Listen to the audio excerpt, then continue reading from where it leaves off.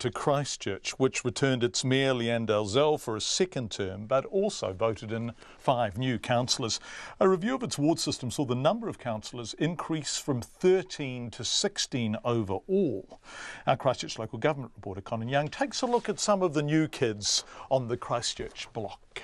While there are a number of fresh faces around the council table, one of them, Aaron Kewen, has already been named the comeback kid. He was voted out 3 years ago on the back of widespread dissatisfaction with former council chief executive Tony Marriott, a person he publicly supported. He's confident the divisions that characterise the council he was previously a part of will not be a factor this time around.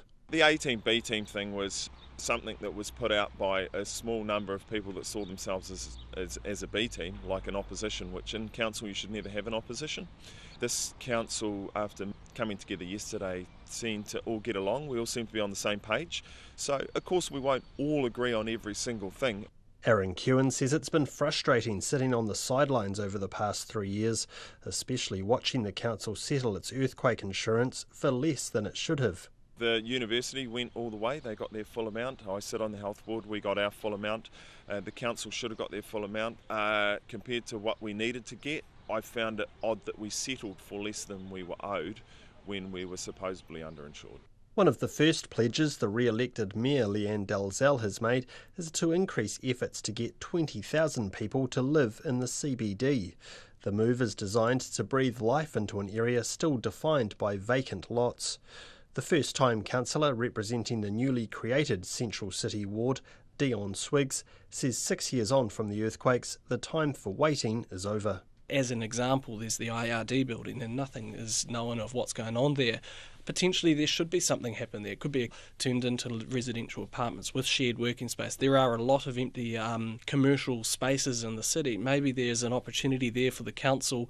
Dion Swiggs, who comes from a background of advocating for a rebuild directed from the ground up, says he wants the rebuild of the Central City to inspire the rest of the city to greater things. And I was really sad to hear in the campaign some people saying, I'll never go back to the Central City, I don't feel safe or I don't feel connected to that area now. I want to see people feel like they can go back into the Central City. That's a cultural hub, it can be an entertainment hub.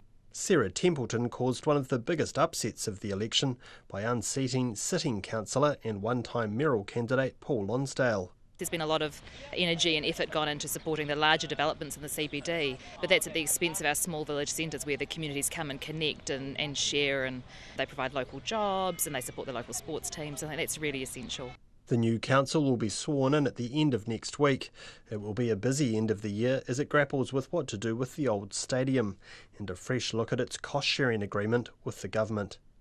In Ototahi for Checkpoint, ko Conan Young tēnei.